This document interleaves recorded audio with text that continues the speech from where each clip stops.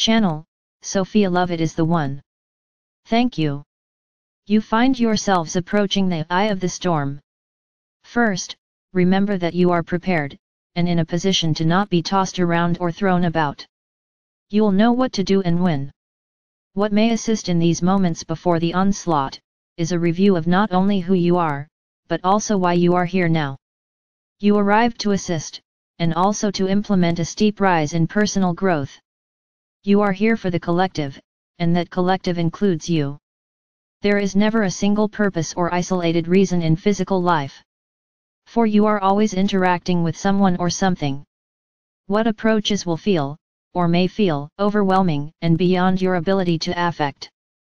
It would be a mistake to assume you have no control, for that is not the case.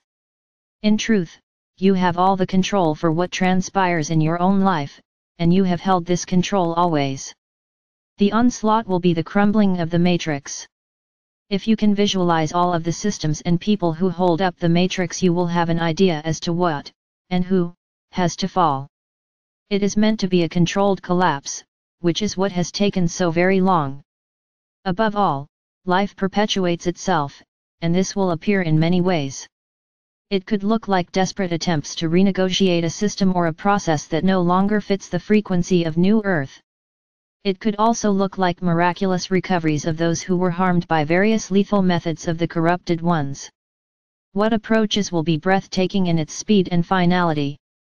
This kind of thing asks for experienced travelers to successfully navigate through it, and then lead others.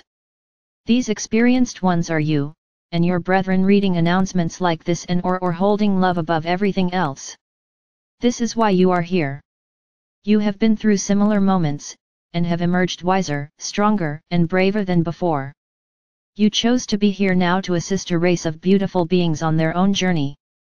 You are ready because you hold love as a base frequency that you've activated and nurtured against all odds. The frequency that you are is activated more each passing day. The shackles were removed years ago, yet you've been hidden beneath lies and fierce opposition. As the world's population revolts and demands for simultaneous truth and accountability, your role is to hold the light. Hold the frequency and become visible. Your presence in a room is all that will be needed. You won't have to speak much, and in fact will, in most cases, be asked to participate.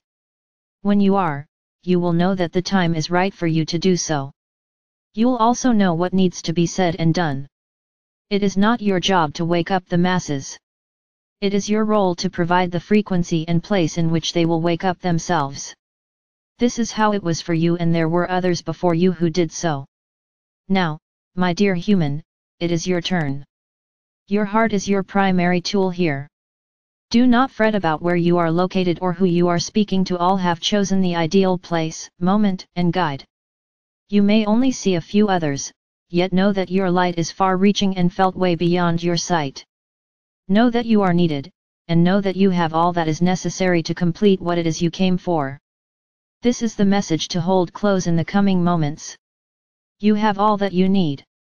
You will see, my dear human. You will see. That is all. Thank you.